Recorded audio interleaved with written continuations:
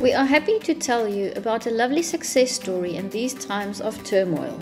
In January 2022, 6 students and 1 teacher from the Kapane and Sipepa Secondary schools in the Tshilotshwa district in Matabeleland, Zimbabwe attended a 3-week internship at the Justine Clothing factory in Bulawayo.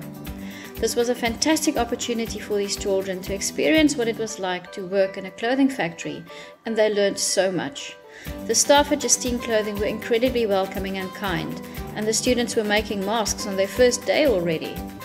After this, they practiced with the industrial machines to sew straight lines, and before we knew it, they were busy constructing collars and cuffs and putting together a whole shirt from scratch. The students and staff enjoyed their time together, and David Moat, owner of Justine Clothing, said the vibe in the factory was positive and full of energy.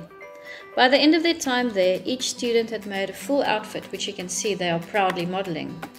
A very big thank you to Justine Clothing for giving them this opportunity, for Imvelo Safari Lodges who made all the plans and sorted out the logistics, and our kind donors who supported this project. We are hoping to repeat this program in the coming years to give as many students as possible this wonderful opportunity of gaining valuable skills and work experience.